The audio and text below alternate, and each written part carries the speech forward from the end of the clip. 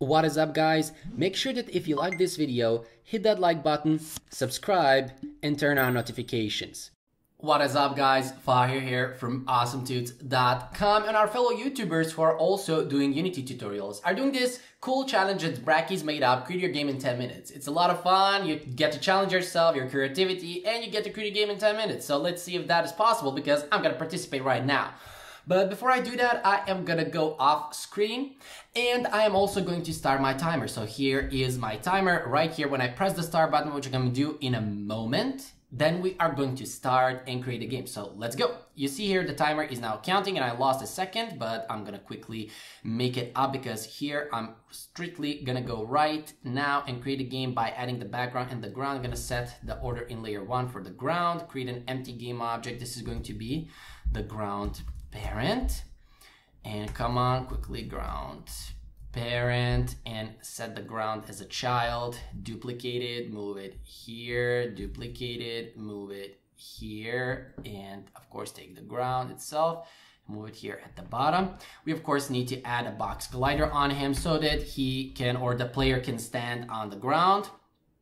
And here, and just simply move it a little bit upwards and resize a little bit, just a little bit up. Let's say 3.8. Yeah, 3.8 is exactly what I need. So here for the player, we have his animation, which is the idle. I am not gonna go into the jump animation because we don't have time. I need to slice this, so slice it, apply, and quickly go here and add the animation inside. And here I am going to create a new folder for animations. Select the animations folder. This is going to be our idle animation. I'm going to change also the name of this game object to player, and set the scale at 0.5 because he is too big at the moment. Set him here. Of course, the order in layer is going to be 2 because I want him to be visible. Now he is going to have a box collider, and he is going to have a rigid body 2D. I am going to resize the box collider just a little bit. So yeah. And here I'm gonna right click and create a new folder for my scripts. I don't have too much time to be organized because, well, it's challenge. And here I'm gonna call player jump, and we need to attach that script on the player. I really hate it when this happens. So here, attach it on the player. I dragged and dropped, it did not work. Anyways, it is not important. What I need to do here is I need to create a private rigid body 2D, which I'm going to call my body, private float jump force, which is equal to 5F. And in the awake function, it can be in the start as well, but well, I need to waste time and put it in the awake, which is equal to get component rigid body 2D component. And here we're going to say void jump, and simply here what we are going to do is if input get key down. So if we press the key code space, we're gonna call here my body velocity is equal to new vector 2 my body velocity dot x, and here we're gonna apply the jump force. Jump force. Voila, we're good to go. Let's see if this actually works. We're simply gonna put jump in the update. We're gonna go back here, and it will take Unity a little bit of time, as always, to sabotage me, but actually this works, which is cool.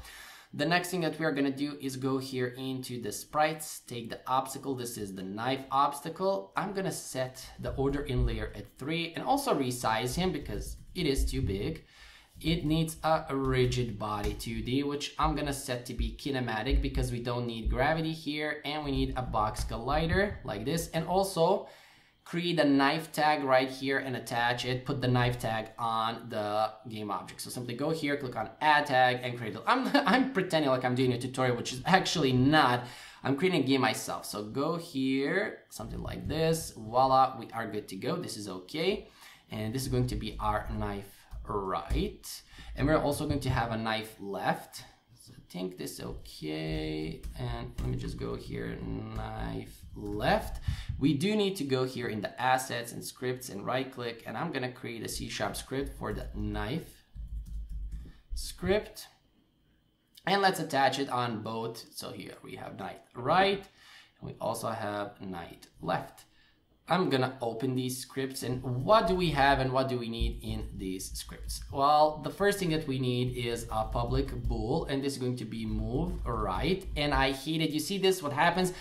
I don't believe it. Visual Studio just lags on me. So private float speed, which is equal to 2f. And believe it or not, I need to turn this off and turn it on again because it was showing me those errors for some reason. And I need to hurry so that I can make it because I have only 5 minutes left for all of this to work. Come on, come on, come on, come on. So here we have two. And here I'm gonna create void move, and this one is going to be called in the update function. So the move function will be called in the update, and here in the move we are simply going to test if we are moving right. So if we are supposed to move right, we are gonna say vector3 temp is equal to transform position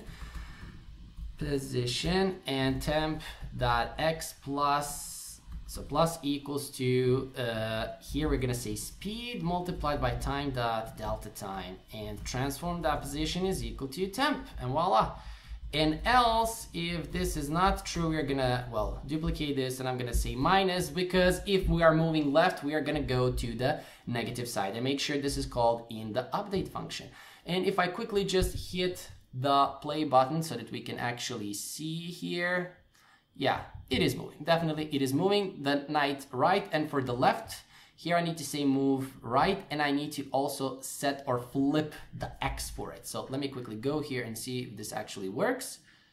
Yes, this actually works pretty cool. And here I'm gonna say prefabs folder, and I'm gonna drag and drop both of these as prefabs. But before I actually go and create the spawner, you see here we have negative 3.7 for the Y, and here we have somewhat 4.5 or 4.5 or something like that. Yeah. So what do we need to do? Well, here I'm going to create an empty game object and put it at 0, 0, 0, and this is going to be our spawner left. So spawner on the left side, I'm going to put it here. Quickly go into the scripts folder, create a new scripts folder. It's going to be a spawner script, and for the spawner script, come on, man, attach it quickly. Script, be attached, man. Be attach yourself. For the obstacles or spawners, what we need? Well, first here, public, not public game object obstacle. And here we need a private float, which is gonna be maximum underscore Y. And you saw it, it can be, you know, something like 4.5f. And the minimum underscore Y is gonna be negative 3f, or it can be, yeah, negative 3. We can change this later on.